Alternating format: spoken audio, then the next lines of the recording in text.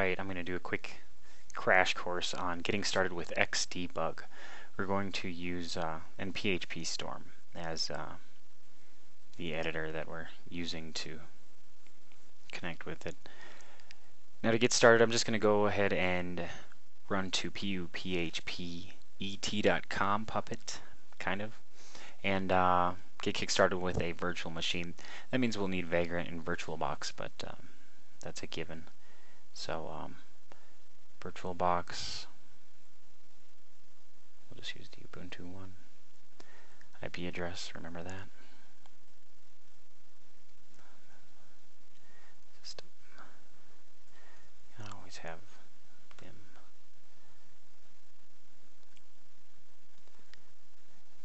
Custom files. Firewall rules. We'll have Apache, that's fine.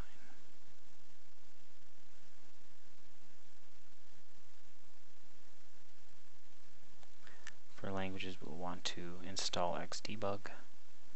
All the settings there on puppet.com are just fine. We'll leave the database installed. We don't really need any additional tools. Go ahead. So we're going to make this.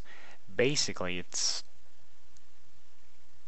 right out of the box, just create the default VM from puppet.com. Okay. Now I'm going to grab that zip file.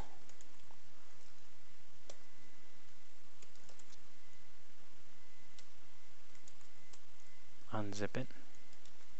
Move this weird folder name, this generated one, into something that we can use. And vagrant up.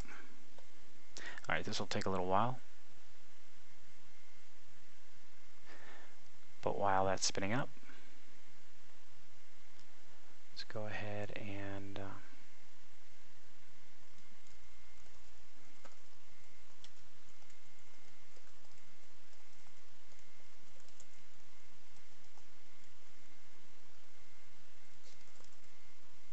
make a folder in our directory for the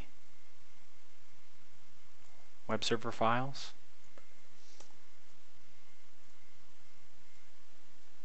And start a project in PHPStorm.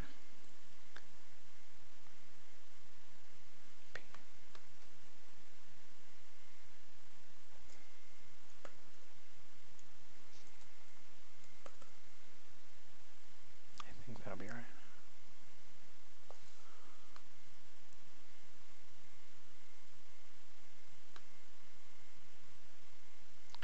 My computer does not like doing all this at the same time. Doesn't seem like much, I guess.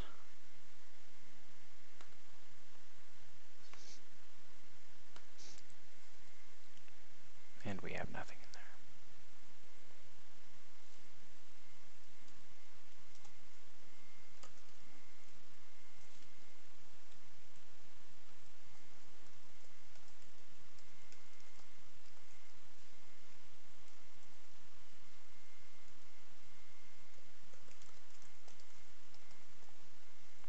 There we go.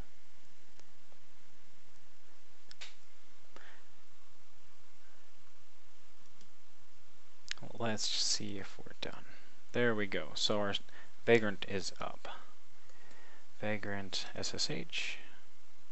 Thank you, Juan Tremino.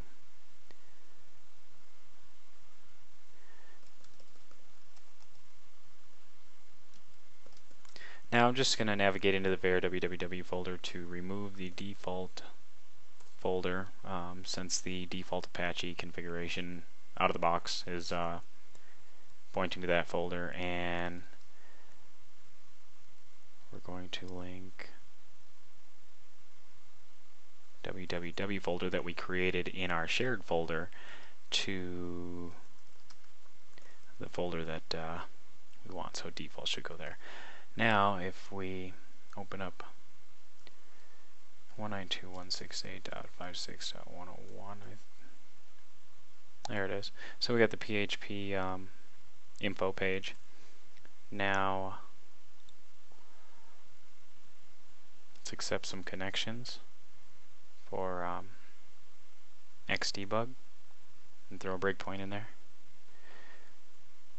And go back. Now, I'm using a XDebug add-on for Firefox to enable XDebug. So if I don't have this on, it shouldn't send off remote requests. But if I do turn this on, it should flip over to PHPStorm.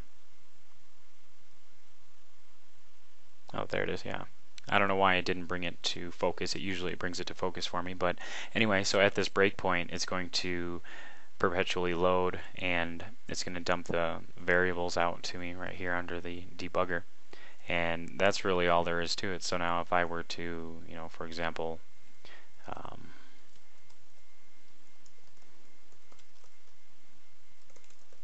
sumfar, yeah, okay, so I made a spelling mistake, and then I just have a stop right there. If I go back, go ahead and resume that. Now if I go back and refresh this again, I don't know why it's not bringing PHPStorm up front and center for me, but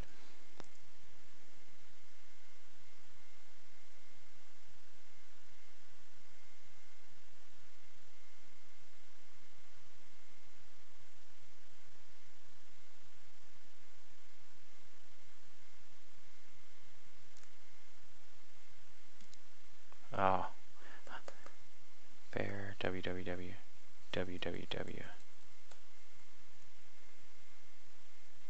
Well, I am sorry. I didn't have the path map correct right there, but okay. So now I played it again, and if I refresh the page, oh, there we go. It finally actually bring it up front and center. But anyway, sumfar equals something, but then I also have all my regular variables. So that's easy enough, right? So let's just kill this and go into learn XDebug. What is this? Let's find a project. Oh, stop this. Let that roll through. So find a project so that you can really see some data. Just go to GitHub, explore something trending in PHP, and countries. Oh, this one will work out of the box. So grab git URL and clone this down.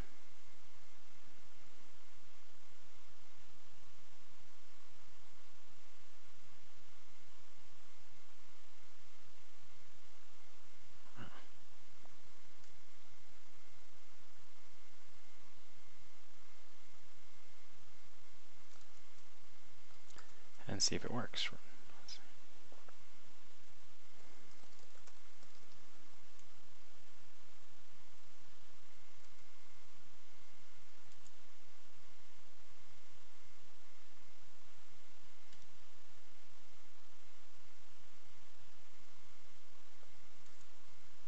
There we go. So we have the CodeIgniter page up, and if I just go into this CodeIgniter application controllers, welcome. The welcome controller for CodeIgniter here, and the welcome message, well, let's just stop it right there and go back to our page. It's going to kickstart the XDebug, and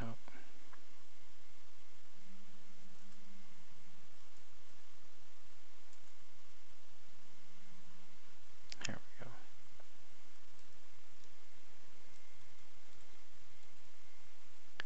You got to make sure that all your path mappings are correct here.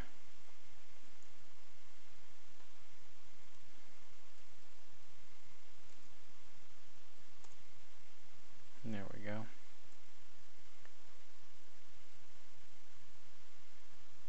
So now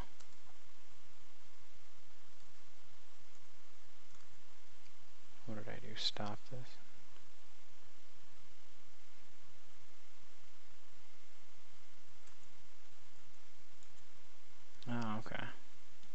So I don't have the path mappings set up for all of these items in CodeIgniter folder, so let's see if we can set these up real quick. CodeIgniter, let's just tie this to a folder, var www CodeIgniter, and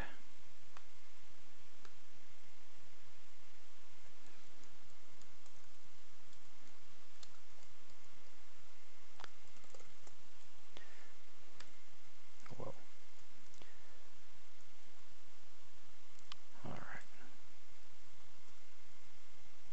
Here we go. So all I had to do was tie in the application folder.